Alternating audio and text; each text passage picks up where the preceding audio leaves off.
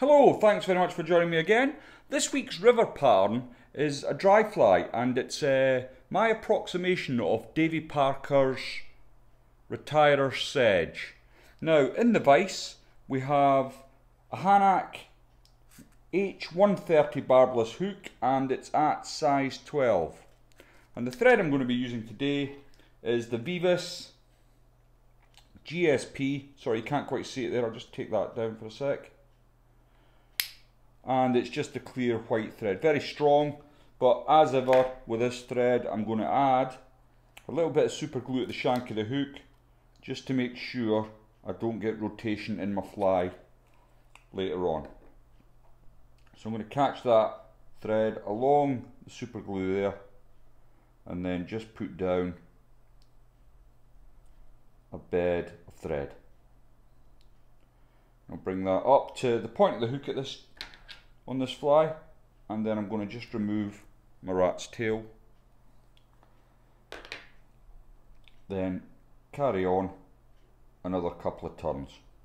Okay, so I've now got my thread just before where the barb would be on the hook. Now this fly does have a tail. If you look up Retirer Sedge, you'll see all varieties, but on the original fly it had a tail. So what I'm going to use is some ultra dry yarn, and it's in white. This is from Fish On, and I've already taken a section out of the packet. Now, as you see here, compared to the hook, this is quite thick. So what I'm going to do with this is I'm going to take my dubbing needle and just split it up the middle.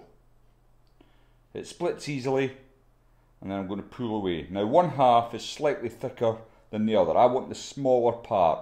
Don't throw away the thicker part, because we're going to use that in the wing. So I'm just going to put that to the side, and I'm going to take the smaller piece. So as you can see, it's quite long and I need it to be long. So I'm going to push it right back. I'm going to catch it in with a couple of pinching loops. Once I'm happy where it's sitting, I can tie in like so. So I've got it like that, and what I want to do next is come in with my scissors, and the bit pointing towards the eye, I'll just try and move my fingers out of the way, I want to cut in a slanted position. And then what I can do now is just tidy all this up at the front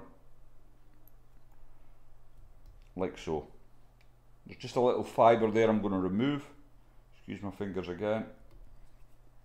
Now, the tail, I'm going to use my snips here, but I'm not going to cut straight. That's not what I want to do with this fly. So I'm going to open up my scissors, and towards where the start of the bend of the hook is, I'm going to just start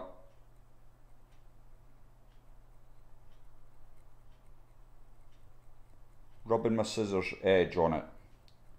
And what this will do is give me quite a raggedy ended tail. Bear with me, it does take a little bit of time to do it right. And eventually that'll separate. So what I've got now is it's not a straight cut, it's nice and raggedy, and that's exactly what I was after with this fly. Perfect. Now for the dubbing, I'm not sure what Davie used originally. Davie Parker's a fantastic angler, and I wished I had half his ability. And he came up with this fly, and apparently it just brings fish up from anywhere, and a lot of my friends swear by it. So, as I don't know what he used originally, I'm going to use some of this. It's the Troutline Fly Tying Hair Dubbing, and it's in the March Brown shade. It's quite a fine dubbing, which I like for this fly. I'm just going to take a small pinch from the packet and dub it onto my thread.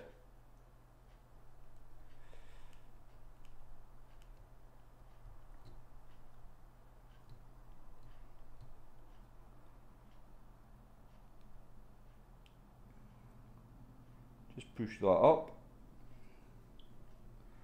and then I can bring dubbing up, nice and close turns.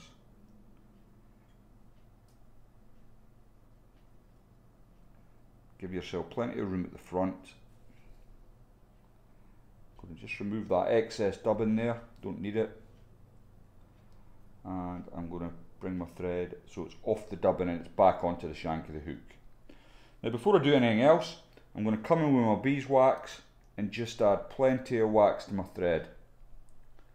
Because I want to be gripping in a few materials here.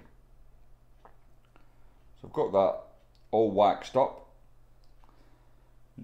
I like the look of that, it's coming along grand. Next I'm going to take the discarded piece that when I split my ultra dry yarn, I'm going to take that and I want to just tidy up this rough edge here. So just off camera I'm going to snip away that to tidy it up, and I'm going to bring that in. Now I don't want it right up to the eye here, don't bring it up to the eye because you're going to need the space.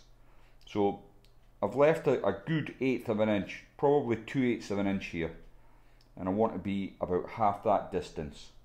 So I'll pop it down there like so, and initially just get a couple of loops in, and then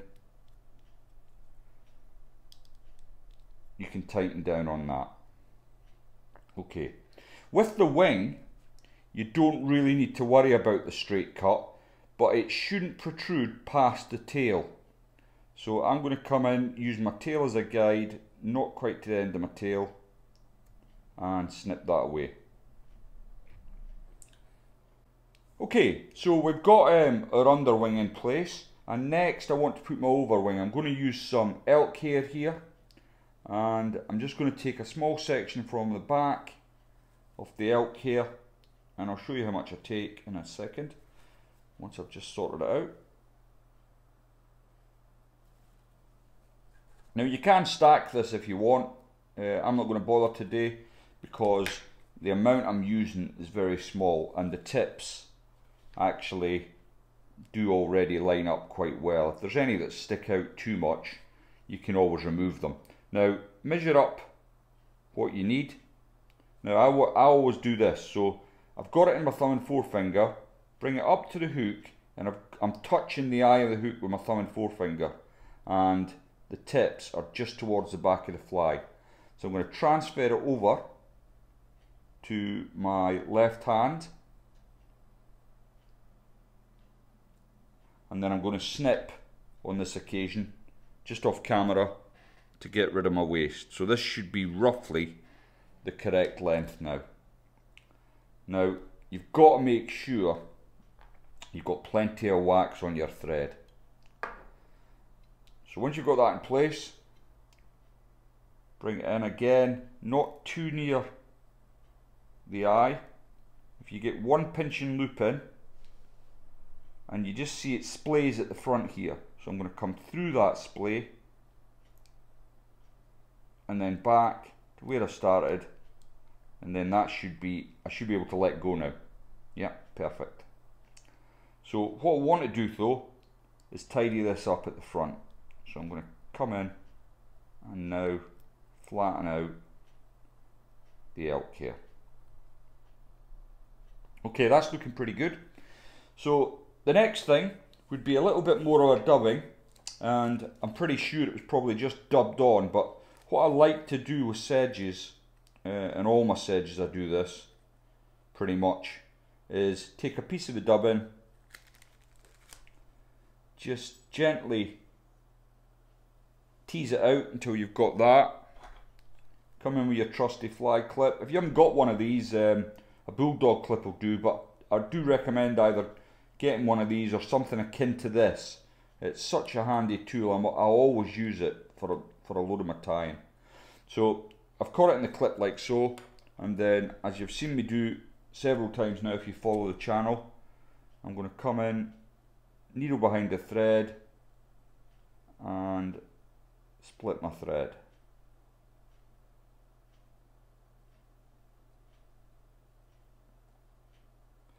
I'm going to try that again. Come in, needle behind the thread, and split my thread.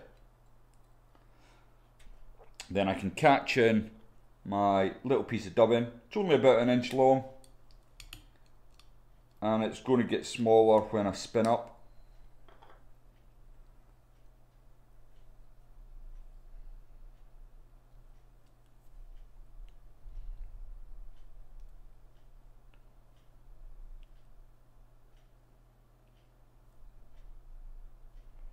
And once you've done that, just pull it out so you've got your dubbing.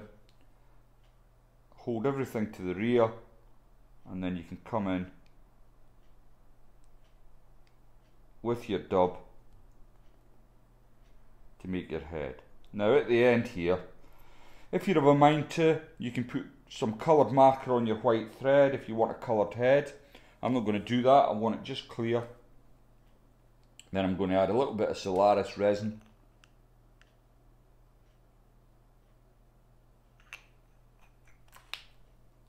Make sure it's all pulled back out the way. Once I've built a little head there, I can put a half hitch in, bury my thread inside the head, come in with my UV pen to cure it off.